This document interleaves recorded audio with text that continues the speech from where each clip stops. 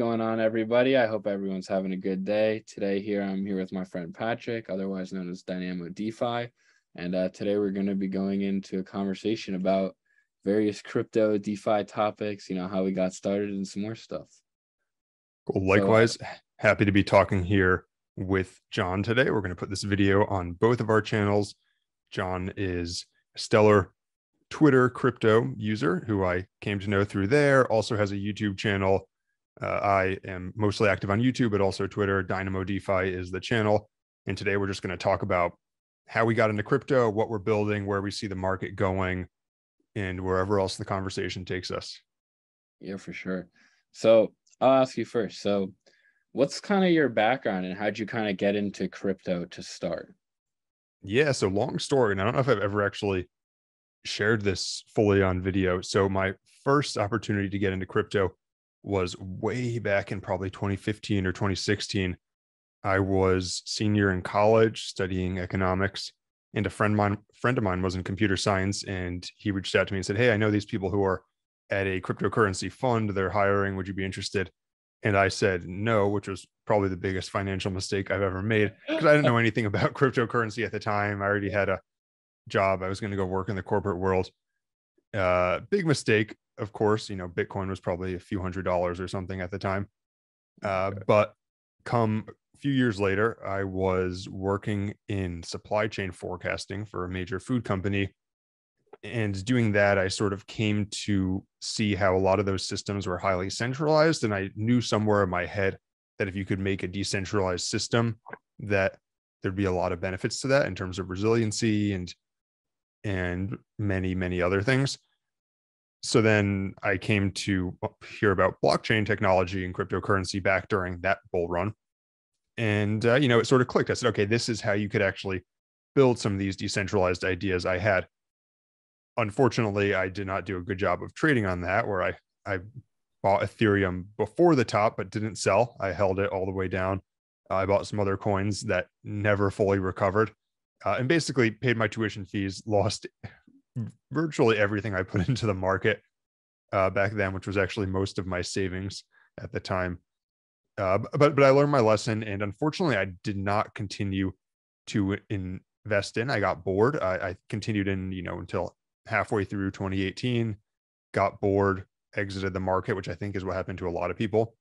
And then come 2020, I was at home, like many people, started to have DeFi pop up on my radar again, being online a lot as I am, and started to research it, started to test out some DeFi projects, and then basically kind of fast forwarding to 2021, I was trying to get my dad into it, and I was trying to teach him how to do some stuff, and I couldn't find videos on how to do it, specifically some things related to transferring funds between different subnets on Avalanche. My first video on my channel was to transfer things from the Avalanche X chain to C chain, and we couldn't find a video. And people who are of an older generation don't want to read like Git docs or some sort of technical looking document somewhere. They want a video. So I made a video, recorded it, and then I was like, hey, this is getting a decent number of views. Maybe I should make some more of these. So just started recording videos. At the time, I used an Amazon gift card to buy a $20 microphone. That's what I was using. It didn't show my face because I didn't have a good webcam. And we just started recording things, and then steadily upgraded the quality over time as it got more views.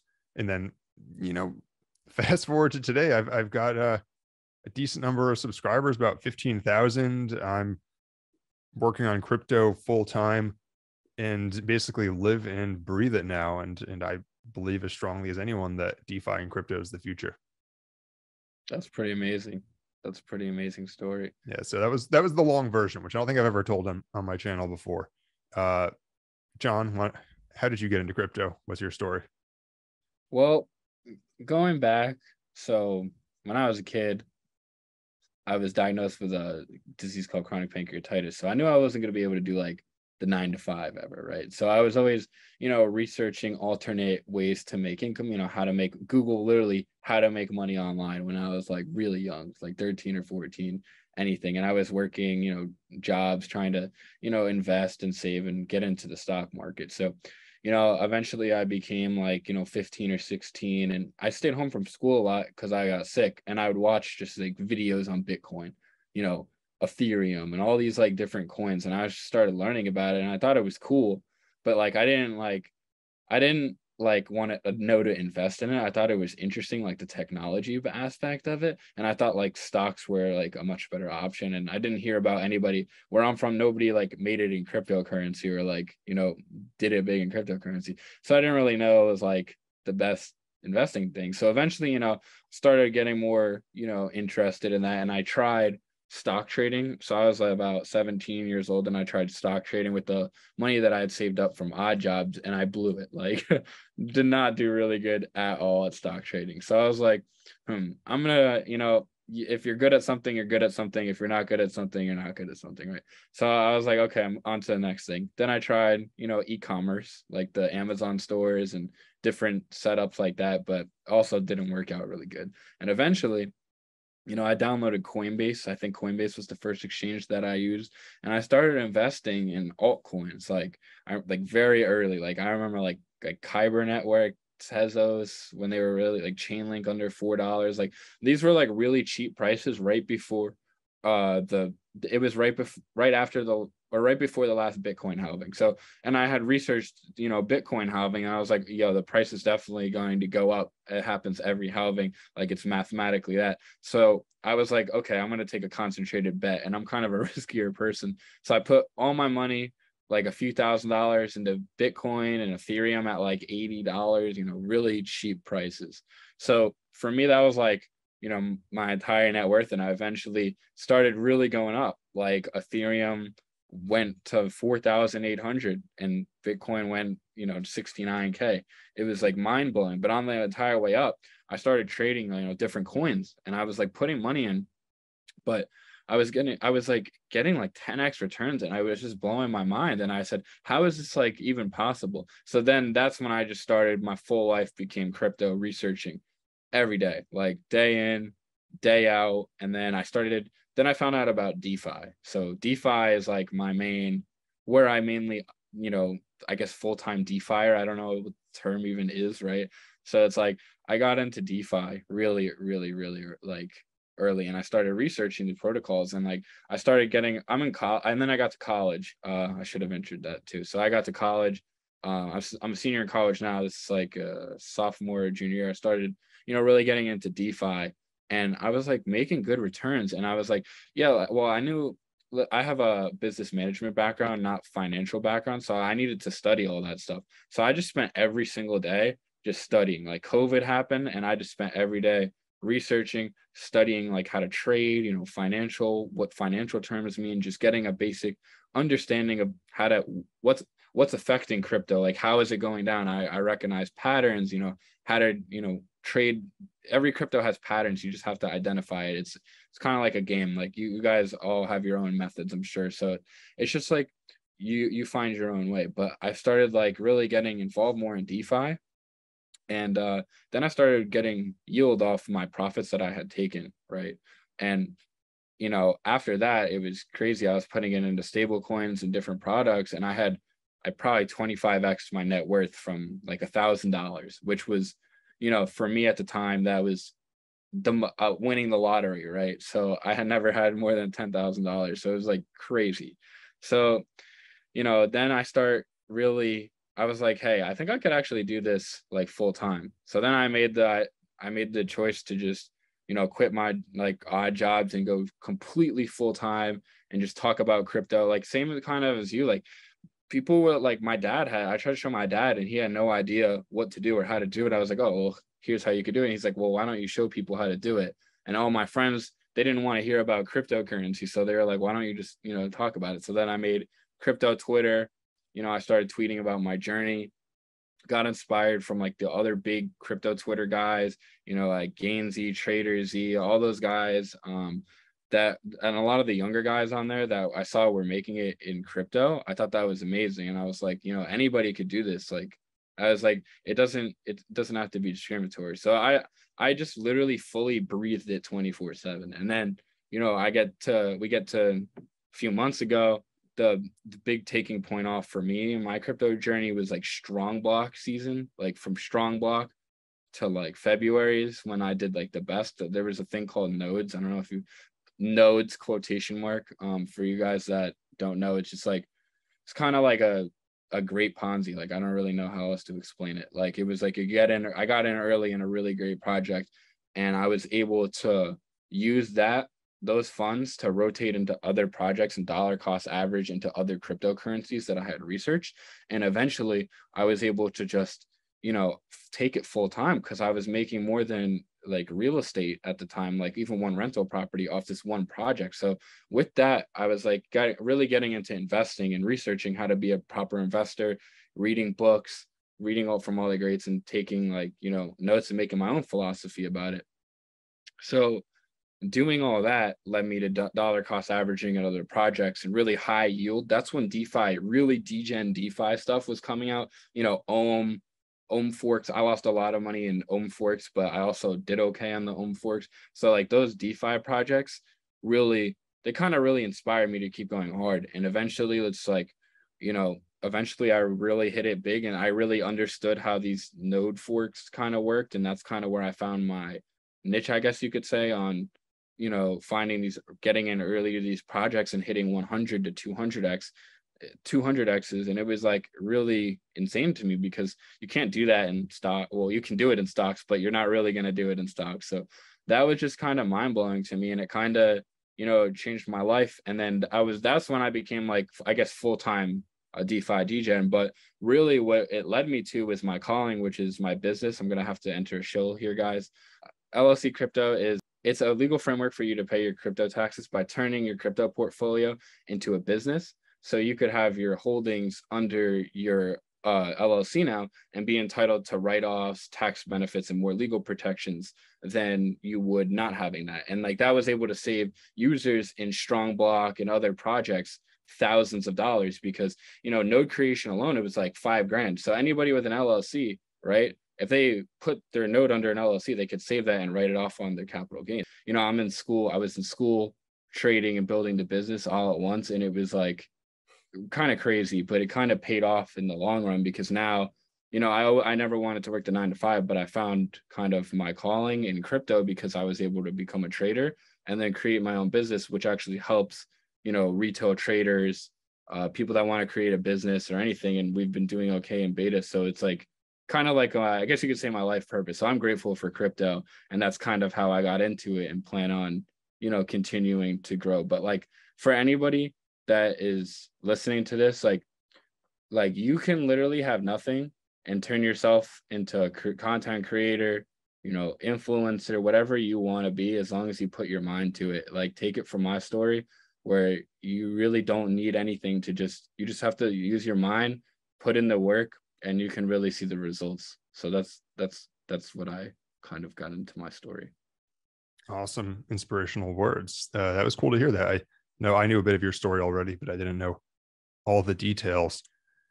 So right now you're working on LLC Crypto, and you're still investing in DeFi projects. Are you in the market right now? Yeah, absolutely. And all of that, guys, like making free DeFi content, guys. I have a Discord. I have a free Discord called the Free Passive Income and Research Group, which is currently being revamped too. So, and being on Twitter and making free content has led me to get other roles in DAOs. So I have 2 real jobs based off just crypto and tweeting in general that was able to lead me to more opportunities. So that's like another thing I want to add, is that if you're somebody that just put yourself out there, and you cannot even believe the opportunities that will come to you, and it's random. Like, it's really amazing, the space and what opportunities you can do. But to answer your question, I'm currently working on LLC Crypto right now, revamping the Discord and trading DeFi, still every day, although it's not as what it used to be. Yeah, but definitely not. Although there's been some cool things happening recently. I'm curious, actually, you mentioned that you had a few jobs that came to you in DAOs, roles via your work. How did that come about? Because I'm sure a lot of people who might be small-time content creators on their own are hearing this and they're intrigued. Well, to give you guys the actual full story that nobody's heard before. So shout out to my friend. I'm going to take it all back here to about 2 months ago. Shout out to my friend, Johnny Garcia. He's the CEO of Health Bank DAO. He took a chance on me. He met me through my tweets. He liked my content, and he took a chance on me. And he invited me to be a part of his organization, Health Bank DAO. And doing that, we had an opportunity. I'm from New Jersey, and we had an opportunity in Los Angeles. So he was nice enough to take some of the team members out to California during that time and be at the LA Fitness Expo. And really, I was able to put myself out there and whatnot. So my goal was to sell, LLCs and network with people. I was able to meet that one person, like just somebody walking by. I gave them a flyer for LLC Crypto, and I talked to them about it. And I told them my idea, and they took a chance on me too. And they took my information down, and they wrote my stuff down. And that woman, I didn't know how powerful or what this woman would be, right?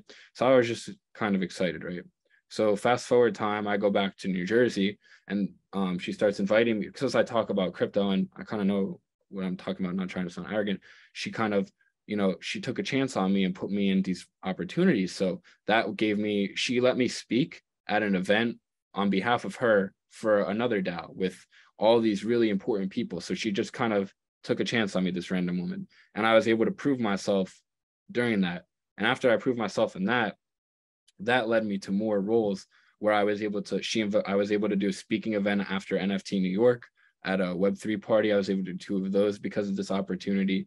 And that proving myself again, led me to more roles where now I'm in one of the advisors for a medical metaverse DAO on Polygon, which is really cool. It's in the healthcare field, but like that opportunity led me to that, just putting myself out there and just putting in the work and doing everything, not questioning anything, not doubting anything, and just kind of believing in myself and not questioning anything kind of led me to getting those roles, because they wouldn't have come if I didn't put myself out there or otherwise. Awesome. That is really cool to hear, and just how one thing led to another. I'm personally trying to do some more things like that myself now. I have not yet found a way to sort of be fully professional in the space, although I am advising a few projects.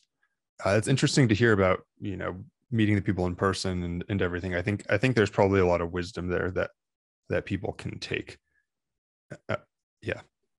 So like one thing I will say for like you or anybody listening is like, you have to take the opportunity to just shoot your shot and network with people, or just even go to crypto events, because you don't know who's going to be there.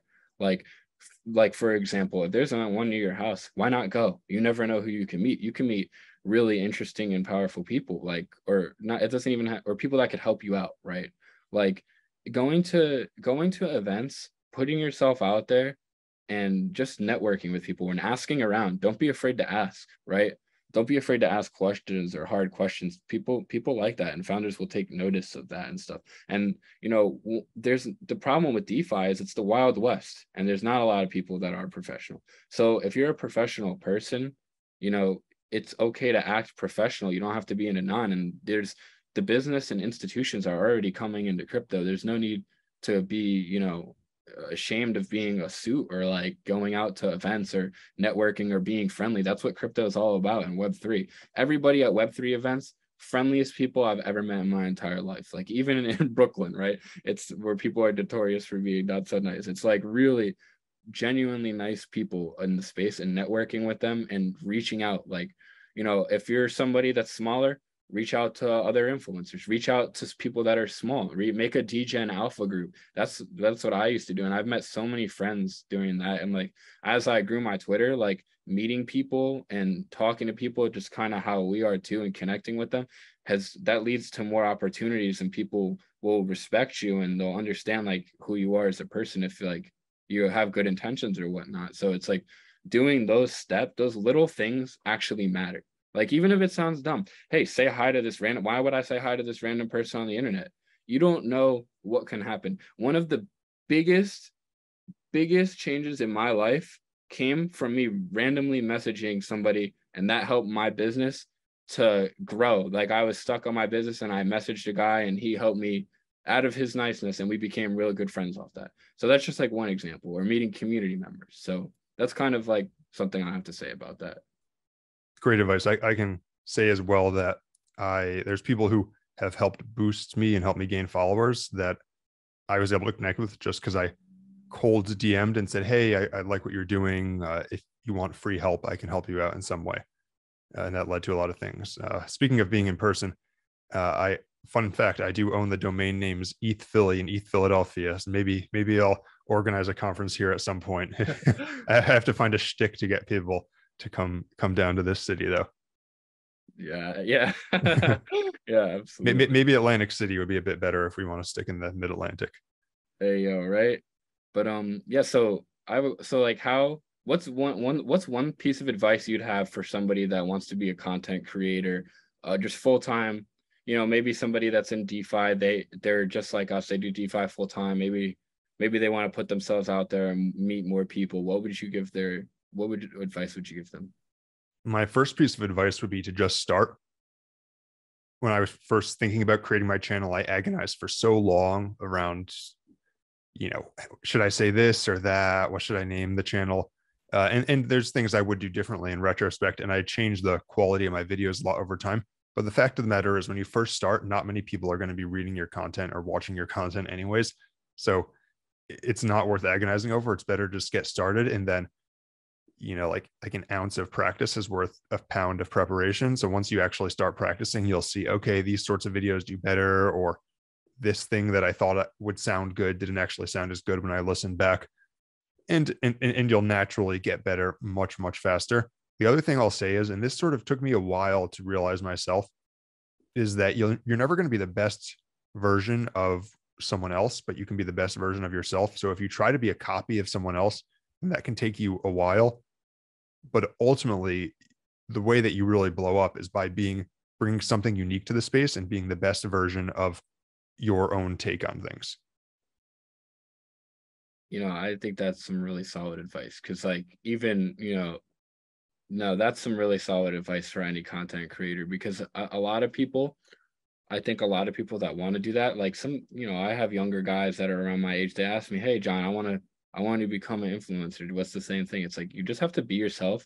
The hardest part is putting yourself out there. Like, I'm sure you go through that too. Like, it's hard sometimes, putting yourself out there. And, if you say something and it doesn't agree with people, it could stir the pot a little bit or anything. But like, that's what you got to do, is like, you have to put your ideas out there and really like have conviction in what you say or what you do, and make, what else I like to say to somebody that's up and coming: have a use case. Make sure that you're needed, because there could be like I don't know how many influencers, probably like 1,000 plus crypto influencers.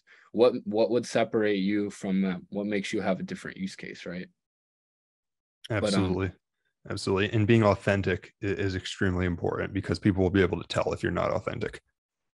Cool. Yeah, So I want to make sure we talk about some DeFi things as far as where we see the space going. We sourced some questions on Twitter before this. Shout out to Don Sylvester, a user who asked a bunch of questions, and a lot of these are really, really good. So one question I have for you, I think this is really interesting, is what were the biggest mistakes you made as an intermediate DeFi user or investor? Because people always talk about being a beginner, but what about as an intermediate user? Yeah, so managing risk, and you need to play the game. So like, managing risk. So for example, I would say the biggest mistake that I've made in projects is if you have if you're in DeFi, you need to have a strategy for every single thing you do and stick to it with conviction. Every time that I've gone off and tried to make a DGen play by myself, I've screwed myself over. Or, that's kind of like the thing, is like not sticking to your plan. That's kind of like the biggest, your plan, and really have conviction in that. And you have to understand the crypto Twitter Discord influence, like shilling game, because most of the time, if you're hearing about something, you're too late. And that's what a lot of people don't do. They have trouble getting into projects early. It's like, you need to find your own tools to like do your own research. So if you like not doing your own research could be the biggest mistake that I've made sometimes, and listening to my friends because I have confidence in my friends, instead of DYORing and getting in early to a project. I always tell all my followers, best thing you can do, DeFi pre-sale, liquidity providing, and basically that is like the two things that make you the best, like 100x chance. But if it's not that, you need to be in early. If it's like under 5 million market cap, or else it's kind of too late. And sometimes in my experiences. So what about you, Patrick? What's like something that um you would say is your biggest like mistake as a DeFi intermediate investor? Yeah, so I would say the biggest thing as an intermediate user was, as a beginner, I did not make much money because I would buy things after they'd already pumped, or when I heard someone shilling it before I sort of learned how to do my own research. The challenge I had as an intermediate user was I had a easier time predicting when things would go up than accurately deciding when to take profits on them. So for example, Pancake Swap back last spring, so 2021, I got in, I think not as early as many people, but $4 or $5, went up over $40. I think I sold sometimes when it was crashed back down to like $15 or $16, because my plan for what the valuation was going to go to was just totally unrealistic. I was like, okay, I'm going to hold till it's equal to Uniswap, which in retrospect doesn't make any sense. So I didn't make the same mistake when it came to the Avalanche ecosystem last year. Sort of learned my lesson there. We're saying, okay, you need to temper your valuations on some of these alternate chains to what sort of money might realistically flow into the chain. Another mistake that I made as an intermediate user was, as I got more into fundamental analysis, I started to say, okay, you should look at the teams, which is good. That's accurate. But the mistake I made was I looked for the wrong thing sometimes. So I admittedly became attracted to some projects that may have had the loudest founders, but not necessarily the most talented founders who were heads down building. And so, I can think of, people can probably think of a few off the top of their heads. Like I was into some of the Frog Nation type projects, like Abracadabra, Popsicle Finance, Wonderland, etc. And I took a bath on those. I lost quite a bit of money because I was like, okay, I want to invest in the good team, but a lot of the best founders in the space are laser focused on building, and aren't necessarily the same ones that are out in the media all the time. And so I would say learning those things has helped me perform better. And actually, some of my best gains came in the spring of this year. So when we were pretty far past the sort of peak of the bull run, a lot of my best gains came in that period.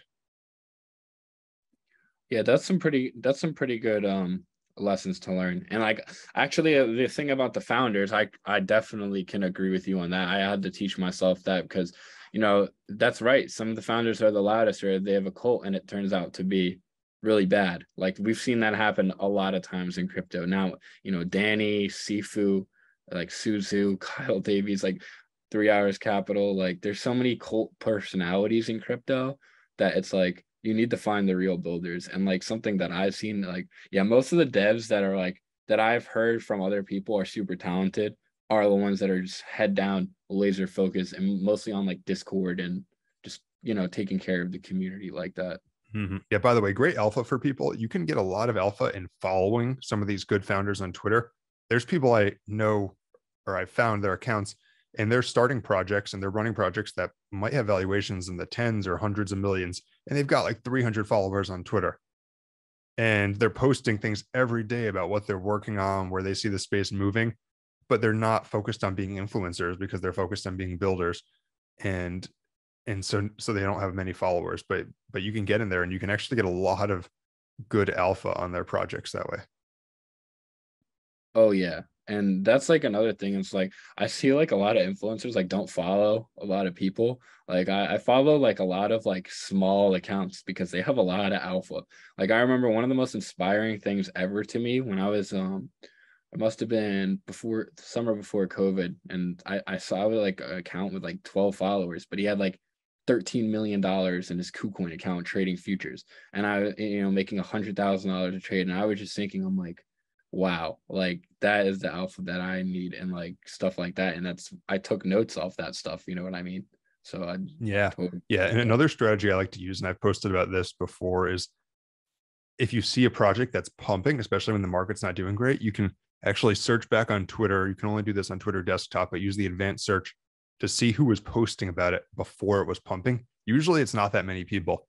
and say, okay, so those are people who accurately predicted this. What else are they talking about? And that's not going to be perfect because people can get lucky, but that's a way that you can find people who actually have a verified track record of finding things early. And again, a lot of these people probably are not as big as you'd think, because growing on Twitter or YouTube is not the same skill as necessarily trading. And I'm not saying that you and I don't have skills in DeFi strategies or picking coins early, but I'll admit there's people who have way smaller presences than me that are better at it than I am. And it's just because that's all they do, right? There's only so many hours in a day. I'm focused on educating people about what I do. Well said. And so what's your favorite thing to do in DeFi? Like, you like, taking loans, you like yield farming, do you like, more degen strats, more less degen strats, or just yeah. For me, I would say it's yield farming. I've probably only taken a loan in DeFi once or twice. Honestly, I've looked at a lot of the protocols. I've gone through everything, but actually borrowing, for me, it's mostly providing liquidity and yield farming. And specifically, I like to do it on what I consider to be growth assets. I don't like to yield farm on stable coins. And that's something I've gotten flack for in the past, although more people understand it since Anchor collapsed. Rationale for me is that for me, my stable coins are like the savings account, and I'm not willing to risk losing my savings account for 20% yield. And if it's money that I'm just sitting on the sidelines to go back into the market, I guess that's a different situation.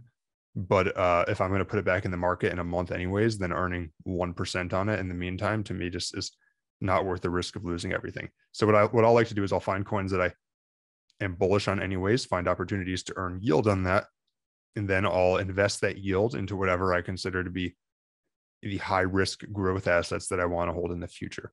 One mistake a lot of people make is they say, I'm earning yield in X token. I need to hold X token and figure out how to earn yield on it. You actually don't. You can sell that token, and the rational thing to do is to take the yield and then put it into whatever token you want to be holding. And maybe it's that token that you're earning yield in, but maybe it's some other token that is on a different chain, right? One thing that I've been doing recently is I'm yield farming on Optimism right now, layer 2, and I'm taking the profits and I'm saying, okay, I'm going to use those profits to build a position over on the Metis layer 2. And then I'll have a position on that layer 2 eventually that's entirely been built with yield farming. Earlier this year, for example, or I guess it was really from November through January, I was putting all of my yield farming yield from the Cosmos ecosystem into buying Juno, which was a layer 1 that has had some things happen that I'm no longer invested in, but at the time it was under $10. So I was putting all my yield in it, and then it ended up running up to $40 and becoming my biggest position after I'd been pouring all my yield into it for a few months. And I was just like, how cool is that this position that became one of my largest positions was actually built entirely from yield without ever sacrificing my principal. So that's how I like to use DeFi usually. And, sort of using the quote safer growth risk assets. Nothing in crypto is safe. And then pouring that into even riskier things. To me, it's about making these crazy returns. I'm not doing it to make incremental returns in my portfolio. I think that's a pretty good strategy. I like that, and I really like that story about Juno. I'm actually still not completely bearish on Juno. I know there's been some hacks and some stuff, but I still think the tech is really cool with the. And I think Juno might come back. I guess the thing was I was up a lot anyways, and they had this scandal with a lot of division in the community, and I said, okay, this was a win in a bear market, so I'm going to take my profit, and then I may look at it again as we advance forward over the next few months. I haven't bought any, but it's cool tech. But also, next question is: so which layer 2 are you most bullish on? We have Optimism, Arbitrum, Metis, Polygon, so many of these roll-ups now. So which one are you most bullish on, or are you bullish on all of them?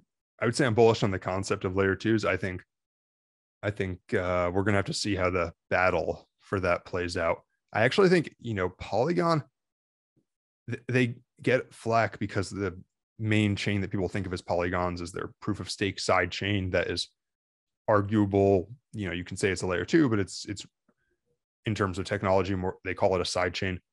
But Polygon has incredible business development. I mean, they've signed partnerships with Instagram, with Stripe, with Disney.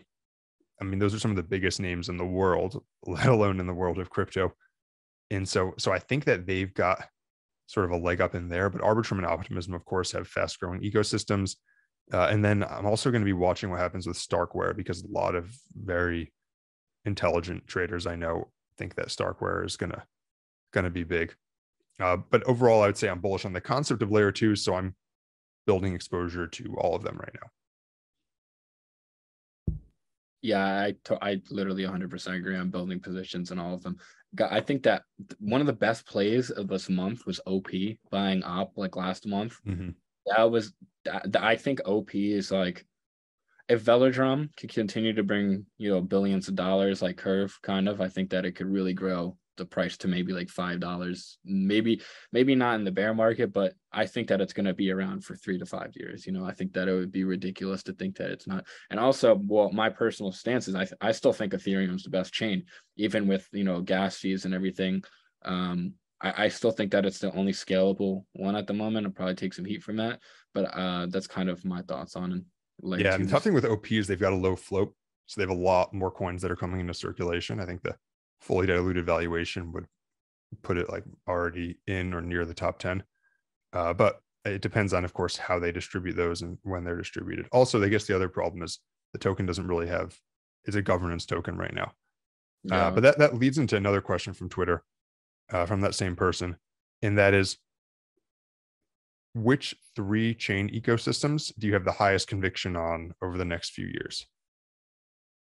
And I would say the question was 3, but if it's fewer or more, you could just say, which chains do you have the most conviction on? What do I have the most conviction in? So number 1, ETH. I'm convinced that they'll build out from all these damn dog coins and fix the ecosystem and everything. Number 2, well, that's also like longevity wise. Like, do I think like most conviction? Yeah, Ethereum's going to be here. I don't think Ethereum's ever going to be dissolved. I think Ethereum DeFi is going to be a leader for the next however long DeFi exists.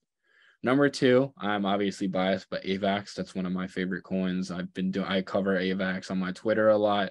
I was at House of AVAX like 2 weeks ago. I got to talk to the Avalanche team. I can tell the institutions are coming in. There's a lot of real money and real, use case for subnets from Avalanche. And I think that's going to drive adoption. Number 3 is kind of hard. Like, for DeFi, which one do I think is probably going to have the most conviction in? It's probably a layer 2. Like, I would probably say Arbitrum or Optimism, but like I really don't see like Cosmos and Atom. That's probably a close one, but I'm not as involved in those ecosystems as I would. But like I like actually. So to take back on that answer, less DeFi. This is kind of a smaller DeFi, but XDC DeFi, I have a lot of conviction. Like, they literally just announced today that Wrap Bitcoin just got ISO compliant. When you wrap Bitcoin and use it on the WAN bridge on XDC, it will become ISO compliant, and you can use XDC for fees on Bitcoin. And then they have Trada Finance, which is, it's almost like a traded security on XDC. Interesting. I'm not familiar with XDC. So is that its own chain, or is that an interoperability protocol? What is that? XinFin is its own, it's its own blockchain. XDC proof of stake. XDC is the token. They even have XDC, like kind of like a MetaMask XDC wallet. It's basically like it's an ISO compliant token. So the goal is for it to be for peer-to-peer payments, but there's a lot of stuff that's built on top of it. They're trying to build a tokenized stock market on it right now. Like I said, Trada, which just got released, is basically like tokenized assets on that could be traded on XDC for little to no fees. And basically, yeah, it's just trying to be DeFi as well. But XinFin is the thing, and XDC is the ticker. That's interesting. Yeah, as far as which ones I have the most conviction in, I guess I'm just looking at sort of where there's development happening right now. I've been tracking sort of a battle for scalability of the blockchain world. And three, that they had very similar TVLs as of about a month ago. Cosmos has fallen a bit behind, were layer 2 rollups, Polkadot parachains, and Cosmos all had comparable TVL. And a lot of people actually don't realize this about Polkadot, because for a long time they hadn't had their auctions yet, and they didn't actually have applications built on it. Polkadot actually has about 70 applications built on it now. And if you look at it as, if you combine the parachain TVL, it would be the 8th largest chain. So there's actually quite a bit of development happening there. So for me, I would say Ethereum with the roll-up vision. I've never owned Polkadot, I will say, and I don't have any positions in Polkadot right now. But just looking at the amount of money that's been going into their ecosystem and the growth they've had, I think that is one that I have conviction in. Cosmos, I'm a big fan of, and their vision of interoperability I really like. And then, I know the question was three, but you got to throw in some others that are actively doing things. Avalanche, they have been launching their subnets, and the possibility to have an institutional compliant subnet, I think, is going to be really big as we try to get those sorts of players into the space. And the fact that when a application gets so big like Krabata that it's sort of clogging the network, it can spin off into its own subnet easily, is also really cool. And I mean, the team just has a history of shipping such great products. The Avalanche bridge even is probably the best bridge I've used out of all those different bridges. And I know they're working on their wallet now. So, it's one of those things where you look at the teams that are actively shipping, and to me, the Avalanche team is one of them. And those are probably the ones that I have the most conviction in. There's, of course, smaller ecosystems. There always are, but those are riskier and have higher returns simply because I don't have as much. It's tougher to have as much conviction now. I think that's very true because, as we've known with Luna, anything could happen. Luna had billions of dollars and it literally collapsed. And do I see any of the chains that we talked about that happening to? I think it's possible. I think it's possible one of the layer 2s falls down, and we don't need all of the layer 2s or anything like that. But I think it's very low chance compared to anything. But I think we could definitely agree on that. The layer 2 rollups, AVAX and Atom ecosystem, Cosmos ecosystem. I really like those as well. So what are your favorite tokens? Give me 5 tokens that are your favorite cryptos. My favorite crypto as well. Well, I'm a big rotator, so it's tough to have things for a long time. I would say here's my favorite ones. This one actually is not one of my major positions right now, but it's one of the ones that I have very strong conviction in, and one that I'm tracking, and I'll probably be booking some profits into in the near future, is XMR Monero. And the reason I say that, it's an old coin, so it's got the Lindy effect going for it because it's been around for longer than almost any other coin that's still in the top 100. But additionally, it's got a very clear use case because it's people don't know, Monero is similar to Bitcoin's proof of work, but it's completely private or anonymous, I suppose. You can argue about the lingo, but basically it's untraceable. And that is a clear use case there because there's lots of people in the world who would want to make untraceable transactions. And if you look at the daily transactions on Monero, I like to look at the numbers of things. It had its best day ever within the past month, highest number of transactions ever. And that's mostly just from actual use case, people using it either to transfer money or to make payments for various things on the internet. And I don't need to use Monero personally, but it's actually being used as a currency, which most things are not. So that one I like. GMX decentralized on-chain perpetuals. So that's cool because I think that I know that the leverage trading is one of the biggest businesses in crypto, and bringing that on-chain is going to bring huge amounts of revenue to whoever can do it. And GMX is already generating quite a bit of revenue. SNX is one that I like right now. So the other cool thing about GMX is that it's the largest applications on Arbitrum. So it's sort of like a proxy bet on Arbitrum for me, since they don't have their own token. SNX, which is still the largest application on Optimism, although Velodrome is sort of closing in. They have been around for a long time, and they've they make synthetics, and they've sort of reinvented themselves as a way to do low slippage trades between different cryptos, because synthetic stocks fell out of favor for my understanding is regulatory reasons. And that's a team that knows how to build, and they've also have already most of their tokens in circulation, which is really important because you don't want to buy one of these things that is going to get diluted out of this world. So that's one that I like. And then, actually, I like Atom. I like Atom as well. I like the Cosmos ecosystem. I think Atom has gotten a bad rap because it didn't have a lot of value accrual, but it has it coming through some upgrades they're making to the network. I think that's a good list. How about yourself? So, in no particular order, we have XDC is probably my favorite. XDC, I'll go over them after I do it. So XDC, Chainlink, Avalanche, Ethereum, and what do I think is like my favorite crypto right now?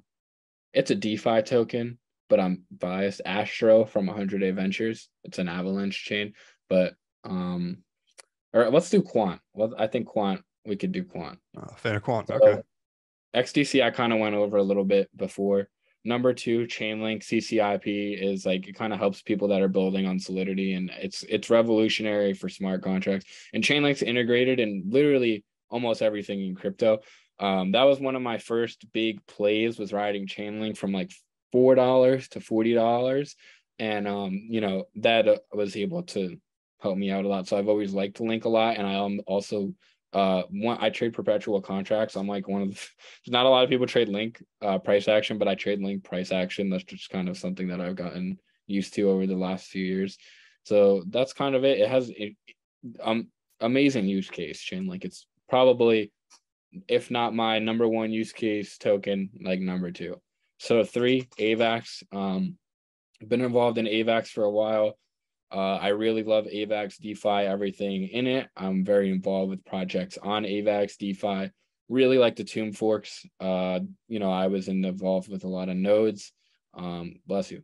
And those kind of projects were good, but AVAX. When I made a 25 tweet thread about AVAX. You guys could check it out on my Twitter at JohnCole23, where I basically go over why I think it's going to be a 3-digit token again, there. So Quant is Overledger, and they have a limited supply token.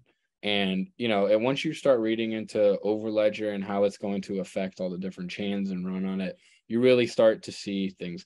But, I would say I have 75% conviction in Quant. I love it's one of my favorite tokens in good communities.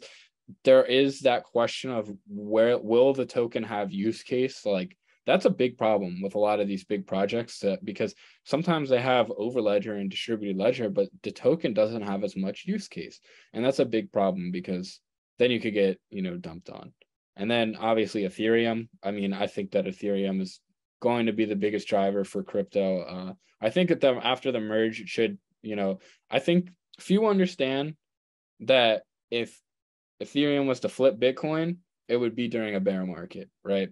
So I think if that opportunity comes, and I think that it'll grow, I think that Ethereum is more than dog coins. I think that there will be more utility added, obviously. I mean, Vitalik's already said about the roadmap down the line, but also I will say make it a limited holding because you never know. He publicly said that he sold and shorted basically Ethereum at 4,800 the other day. It came out where he said, yeah, I sold, it was a lot of money, and it was to double the runway of the Ethereum Foundation. I'm not investing in Ethereum to do the runway of the Ethereum Foundation. I don't care about that. We want money. So that's my thing about that. So my favorite. The Ethereum Foundation has a very good history of trading as far as selling near the top, which in retrospect was intelligent for them to do, right? They're in it for the long run. Absolutely. But I'm an investor. So I see it as the Ethereum Foundation, but as an investor, it's like, yeah, that doesn't make me too happy. But do I think Ethereum has room to run? Absolutely. And I would rather buy Ethereum than Bitcoin. I sold all my Bitcoin at like 32K. But like I have a lot of conviction in Vitalik, and he's probably like one of my most inspirational people, him or CZ from Binance. I like that. And also, I think we should mention real quick, I really like Binance. I think that Binance and BNB is going to be around for a long time. BSC is one of the better, although there's a lot of crappy projects on BSC, it runs all the time, super cheap. I mean, there's great volume and it just never shuts down. And I think that BSC will accelerate adoption for most of the world with DeFi. I want to put that in because I do really like what Binance is doing. One of the things I want to talk about is like, where do you see the future of DeFi going right now? It's kind of everyone's predicting, everyone's either, oh, we're in a bull market again, or Bitcoin's going to zero. So where's like your, general thoughts on this? Yeah, one of the theses that I've sort of had running for a while with DeFi is that we're probably going to see some sort of bifurcation between the professional and the fun. And so by that, I mean, there's projects that are, the main appeal is that you can make a lot of money or that they're fun to use. And, some of these are games, some of them are just more straight DeFi projects. And that's honestly a perfectly valid use case for a new technology. There's a famous venture capitalist, I'm forgetting his name right now, but he's one of the big ones on old Silicon Valley. And he says that new technologies look like a toy when they start. They look like a toy. And so you saw that with mobile applications where you had games like Angry Birds, and then the real killer applications like Uber came later. They became popular after the games. So crypto, I think, is in that phase where a lot of things look like toys right now. But I think you're going to see a bifurcation between projects like that and projects that are more serious. And for a more serious one, I might say GMX or SNX, which I mentioned earlier, where they have professional user interfaces. Someone who was an experienced trader, a traditional finance person, might feel comfortable or at home looking at them or using them. But the value proposition is not necessarily fun, even though some people might consider trading to be fun. They don't have cartoon animals on their homepage. I think that some of these projects that try to do both, I think some of those might struggle until they find their place, because it's tough to say that you're a complex, serious trading platform and then also have a cartoon mascot, because to me, those are the audience that appeals to exists, but it's more narrow. And if you want to expand outside of crypto Twitter, then you need to appeal to different types of people. So I see that happening. I do see more and more things moving on chain. If you look at the swap volume right now, less than 2% of swap volume happens on chain. I see that growing significantly into double digits at some point over the next few years. And I see the same thing happening with leverage trading. That's with layer 2s and other scaling solutions. Increasingly, it's possible to actually bring those activities on chain. And I think with some of the issues we've seen with centralized platforms like Celsius, Voyager, people will increasingly want that sort of thing. And along those lines, I see a lot of Forex growing in DeFi as well. It's such a killer use case. I don't have a ton of experience with traveling, but people who do, I know, will talk about the Forex fees when you're withdrawing money in another country. A lot of people say that in certain countries that have currency controls, USDT on Tron is actually the easiest way to get dollars and move them out of the country or move them into the country. So I see use cases like that being huge. And just for a scale of the volume, yesterday, one of the largest decentralized exchanges was something called DFX, which is for Forex trading. And it was the second or third largest exchange by swap volume yesterday. And it was entirely swaps between the dollar and the Turkish lira, between stablecoins tied to both of them. And so that's just one currency. Imagine once you have all of these different currencies available as on-chain stablecoins and people trading between them. I mean, the Forex market does trillions of dollars in volume a day. So I see that being a major, major vertical for whoever can capture that in DeFi. That's pretty interesting. I actually had no idea about that. I never really thought. I usually don't think about the Forex side of things. That's really interesting. I did not know that about the US dollar and the Turkish lira. Yeah, well, it's like an evolution of stablecoins, right? Because you say Curve is people swap between USDC and USDT or other stablecoins, but there's also people who want to swap between euro stablecoins and dollars, or between dollars and lira, or dollars and yen. And for certain countries, I've heard, for example, certain South American countries where it's tough to transfer money out, USDT is the easiest way. Yeah. Allegedly, that's secondhand. Yeah, and I mean, for me, like, dude, I think stable coins are going to accelerate adoption. For me, like when I donate to Save the Children Foundation, they're in Venezuela. How the hell would I be able to send US dollar to Venezuela? You can't. So sending crypto is like easier. That's why I think, it's amazing use case. But yeah, for me, I think I want to look at it like market cap wise. Like I think DeFi will have a 5 to 6 trillion market cap within 2 to 3 years. And I see a lot of the projects doing 4 to 5x from now. I think that in retrospect, we'll see this as maybe the bottom if the macro gets better, but like who knows? I'm just speculating, right? But like, I think the biggest DeFi use cases and crypto use cases are stable coins. I think everyone's going to be on that wave or built upon the Overledger stable coins with no fees. I think that's revolutionary. And just tokenization of assets, like you're saying, real estate, stocks, precious metals, everything could be traded as tokenized things. It's just going to be interesting to see what platform is going to be the one that brings that on. And all these use cases are great. For me, like I'm in the, legal NFT side of things, right? There's literally almost a use case for Web3 or DeFi with almost a lot of different things. It's not maybe Web3, maybe not DeFi. It's like applicable about everything, but like Web3 based DeFi is almost like applicable to a lot of different problems that I think are continuously going to be solved. Yeah, I think the ownership and financialization of digital assets is going to have a lot of use cases that we're only scratching the surface of right now. And one way I like to describe it, I mentioned the toy thing before, but imagine if you could go back in time to 1997 or 1998 and you were trying to convince a business owner why he should set up a website. And think about how challenging that would be. Because you're like, oh, there's people can see it. And you'd be like, well, people can see it through the yellow pages too. Like, why do I care about this relatively small segment of society that's going to find it through the internet? And same thing now, if you were trying to convince a business owner to create an NFT, imagine. Say, oh, there's people who use NFTs that will see your business. And you'd say, okay, who cares? That's a small portion of society. But as Web3 wallets become ubiquitous and there's things that you can do through them that you can't do normally, like you could easily have in some sort of automated giveaway program, refunds, returning customer cards, loyalty cards, all sorts of cool things, all from the wallet, then suddenly it will start to make more sense. You'll get to a point where everyone wants to have an NFT for their business, or everybody wants to have tokens integrated with their business. And we'll hit that tipping point eventually. But right now we're in the phase where it's still a novelty like the internet was in the 90s. I think that's really good comparisons. I never thought about. I really like that toy comparison. Oh, the website to the business owner comparison. I think that's a really great perspective.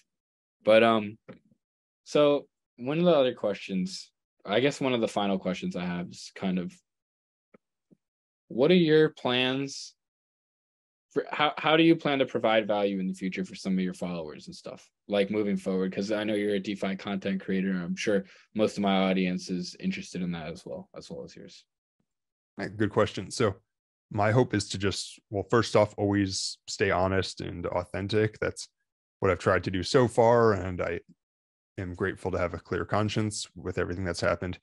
So my goal is to keep providing my honest assessment of the market, teaching people how to use different DeFi strategies, whichever way makes the most sense, whether that's YouTube, Twitter. Right now I'm doing both, or other types of content offerings. Eventually, I'd love to get involved in creating some sort of DeFi service myself, although the right opportunity to do that has not come along yet.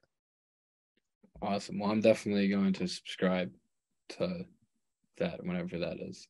How about you? What are your plans for the future? How are you going to get your piece of that $5 trillion market cap? So my biggest thing right now is, I still trade DeFi on the side, but, I've kind of have put that down for LLC crypto more. I plan to build LLC crypto to be the legal Zoom of the crypto space and provide value through that, either setting up businesses for people, doing one-on-ones with CPAs, helping people get educated on how to use their LLCs and how to help people in the crypto space correctly save money while paying their taxes so they can have more money to invest in altcoins and help build wealth. So I just generally want to help people and give my honest opinion about coins and still I love doing DGM plays and investing and being a part of the space. So that's kind of my big thing. Amazing. Final thoughts on current and future state of DeFi, John?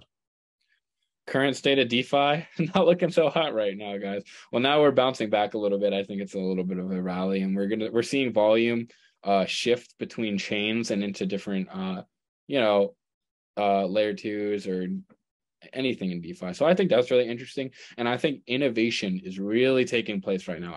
I know a lot of people that are building right now. And I think a lot of the bad characters and bad actors and over leverage got wiped out. So I think it's actually a healthier DeFi market state than we were in the bull run just because of that. No, now we're not over leveraged up and it's like a firework ready to blow up. You know what I'm saying? Future state of DeFi, I think that's really hard to say. Just like even today, I mean, there's threats of war. They changed the word recession, but we're obviously in a recession. But like it's literally almost impossible to predict. If all goes well, best case scenario, I see 5-6 trillion. A lot of the coins, like I tweeted at John Cole 23 today, 15 coins that I own that I think will 5 to 10x. I think that it's safe to dollar cost average into coins during this time. I think we have about 2 to 3 years before we start seeing next, everything flying up 90, 100% in a day, everything again. I think there was a lot of factors. I had this thought last night. I was thinking about why Bitcoin went to 69K, right? I think that a lot of those factors need to replay in order for DeFi to get bigger, but I think DeFi will be bigger than it was last time and reach more people now. And I think that Web3 use case is just going to keep increasing. I mean, every single person that learns about Web3 falls in love with Web3 or understands the use case immediately. It's not a reason that we're not in this industry for a mistake. This is like the place to be, is Web3, DeFi, everything. So I'm very bullish on the future. Just like, I'm bearish on the world, but bullish on crypto and DeFi in the future. Like I think a lot of us are. So yeah, so I guess that's kind of my final thoughts on it. And let me hear what you have to say too about it. Yeah, well, first, love to hear it. Bullish on the future of DeFi. One take I have on it right now is that you hear about people who were farming SNX, Synthetics, when it was a few cents, and then it went up to being a top 100 coin. Those sorts of opportunities exist in bear markets. And so I don't know specifically what coins those are. I'm doing my best to try to find some of them and start farming them and start accumulating them. But you find those opportunities in bear markets, not in bull markets, when anything that launches pumps 10, 100x in one day. So this is the time for people who are interested in crypto to be experimenting on chain. I mean, heck, there are people who made a huge windfall simply because they were using Uniswap before I had a token. So this is the time to be experimenting, trying out new things in crypto, being ahead of the curve. There's people who own CryptoPunks simply because it was a cool thing to do and they cost a few $100s at some point. And then they ended up making a killing on those. And that happened because they were active and plugged in the bear market. So if you like crypto, now is a better time to be in than it was in the bull market, even if it doesn't feel like it. And I think it's here to say, I think it'll be trillions, if not tens of trillions of dollars in market cap in the future. And I want to make sure that I'm able to claim my stake in that. Well, I think that's very good. I like that a lot too. I like that Awesome. a lot. And for people who are watching on my channel, what's the best way for them to track your work, John? You guys can follow me at John Cole 23 on Twitter. I'm very active on there, and also on YouTube, John Cole. I cover various DeFi topics, some of the smaller stuff. And I'm also on Discord, which you can find in my link tree. It's all on my Twitter, the Free Passive Income and Research Group. And if you're interested in creating an LLC for your crypto portfolio, starting a new crypto business, following your dreams, going full-time crypto, you can check out llccrypto.net to get started. Awesome. And for me, for my guys, what do you got? What's your best contact stuff? Yeah, so my top content platform is YouTube, youtube.com/Dynamo DeFi. And my Twitter is Dynamo_Patrick. And I'll have links to both on both of those platforms. And that's where I produce my content. All right. Well, I think this was a great conversation. And it was really great to hear, someone else's story that's like authentic and really make a great, conversation about DeFi. I really like doing these kind of talks. So I appreciate, doing the collaboration and, being friends and doing going through the ropes together, my friend. Awesome. Great talking to you, John.